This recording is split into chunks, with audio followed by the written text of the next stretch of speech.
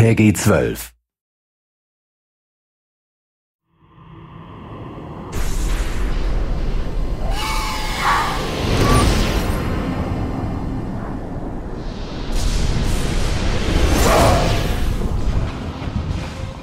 James is currently demonstrating the use of the Xbox 360 controller with the story mode of the Deathly Hallows video game. Oh, it's good fun. Indeed. However, he's failed to notice the Kinect controller and the series of Kinect challenges off the main menu. Allow me to demonstrate. Okay, I selected the Kinect challenges. What's that blue matchstick man for? That's how the Kinect recognises me. See, it follows my movements exactly. It's asking me to wave. And now it's turned green, and it means I'm signed in and ready to play. Oh, then I was playing first. Well, lucky for you, the Kinect Challenges also has a two-player co-op mode. Stand up.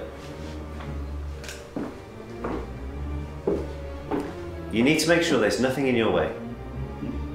And stand about 6 feet away from the TV. Hey, that's me. You just need to wait. Using my hand, I can move the cursor and hold it still above the challenge to select it. And how do we choose the locked ones? The more we play, the more we unlock. So how do we play?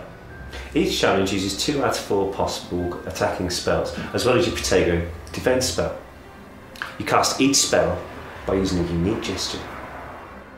For example, to cast the Stupefy spell, you raise your hand like so, and cast in the direction of your target, like so.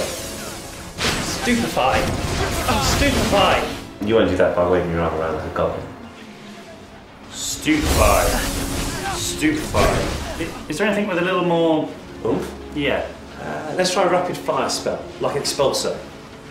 Swing your hand from your chest towards the target, and then spray your shots left to right to hit more than one enemy. Cool. And what about a spell with a bit of a bang? What about Harry Potter's signature spell? Expelliarmus. Right. Hold your right hand above your shoulder to charge the spell, and then aim at Death Eater. Expelliarmus! Expelliarmus! Expelliarmus! Fringo! Confringo! That's what I call a bang. What, you're not the only one who can read a manual. I'm just surprised you knew that you have to keep your left hand above your shoulder. It had a picture. Anyway, Confringo takes a little while to recharge. So if you want some powerful magic in a hurry, then you need to throw some exploding potions.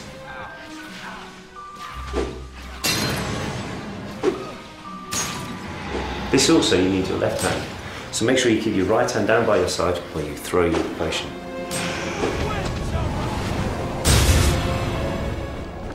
It stopped working. No, it hasn't. You only have 3 bottles, so you have to use them wisely. Now look, because the Death Eaters have hit you so much, the colour's draining from your screen. If you fail, it's game over for both of us. No worries. Tego! That should help my health recover. You may want to try this.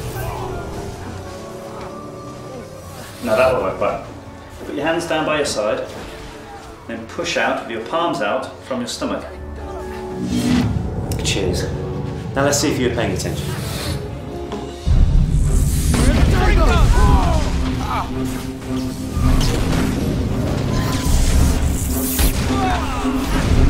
Yeah, she's not defending, come on. No need for Tego while I get them.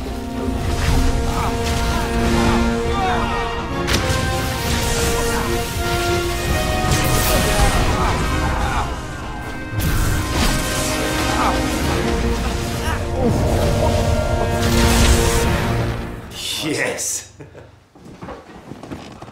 We hope you've had as much fun playing the Deathly Hallows Kinect Challenge mode as we have. And good luck taking on the Dark Lord's forces with your controller-free magic. Hey, you got more points than I did. Of course I did, I'm better than you.